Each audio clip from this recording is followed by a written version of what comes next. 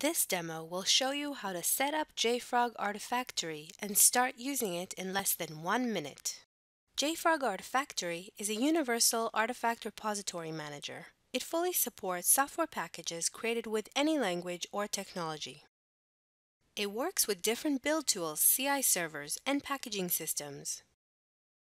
After requesting an Artifactory license or as part of an upgrade notification, you will get an email from JFrog containing a link to a special bin tray page with Artifactory downloads. Let's start the Artifactory Pro standalone version download. This page is powered by JFrog Bin Tray, a modern, feature-rich distribution platform. For example, you can use Bin Tray to get notifications when new versions of Artifactory are released. After the download is complete, we'll extract the downloaded file. Now, let's start up Artifactory. First, just run the artifactory.bat file or the artifactory.sh file that's under the bin directory. And go! There are more ways to install and run Artifactory: RPM, Debian, Mac Homebrew, Docker Container, and more. Now that Artifactory is up and running, let's quickly set up the required configuration for our use.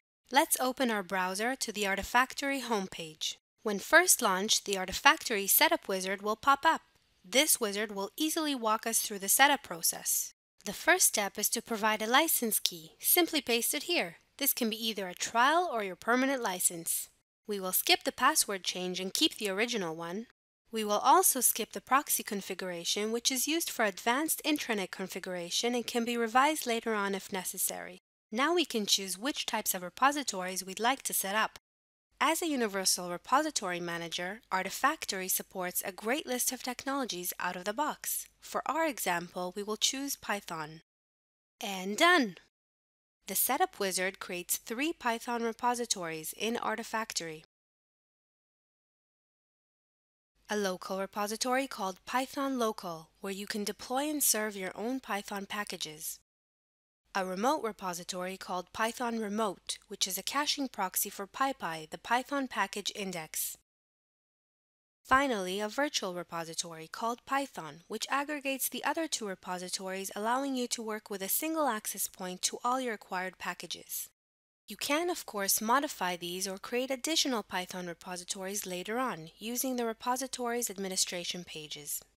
Now it's time to configure the Python command line client to work with Artifactory. For setting up your tools to work with Artifactory, the Set Me Up button is your best friend. The pop-up window gives you all the instructions and valuable configuration snippets. It is context sensitive and shows the relevant information based on the focus location in the tree browser. In order to configure PyPI to deploy artifacts to Artifactory, we need to add Artifactory as a repository in our .pypyrc file. Let's add our credentials in order for the setmeup to include them in the snippet. Let's copy the snippet and paste it in the file that's usually found in the user home directory. Notice the local ID that we give our Artifactory server as the index server's property. We'll use this ID in the next step. Now we'll run a simple setup script that uses the dist-utils upload command to deploy artifacts to Artifactory.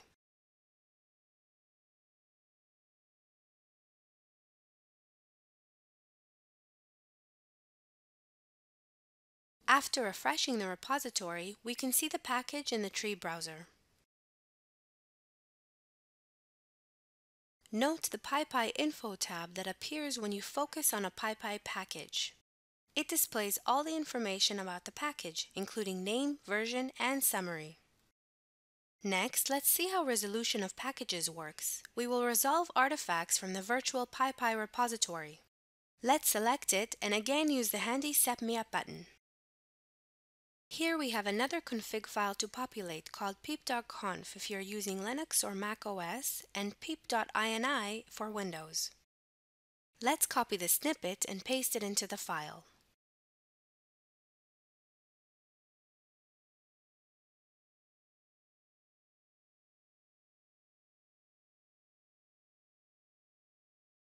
Now let's select a package to retrieve from the public package index. slog seems like a good candidate. A simple pip install command downloads the package from the public index to Artifactory, from Artifactory to the local machine.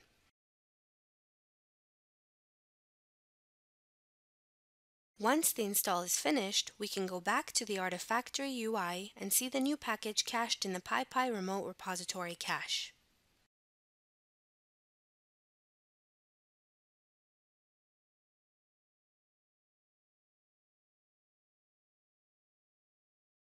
Lastly, we can see both the locally deployed and cached packages available under the PyPI virtual repository.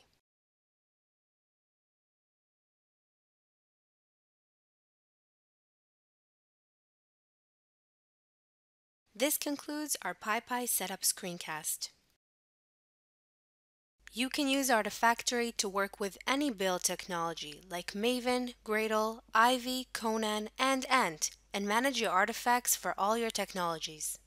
Just to name a few: Java, Docker, Debian, NuGet, RubyGems, NPM, and many more. Artifactory also offers tight integrations with Jenkins, Hudson, TeamCity, Bamboo, and any other CI server. This concludes our introductory Artifactory setup. You are welcome to visit our user guide to discover more features and our YouTube channel for additional screencasts.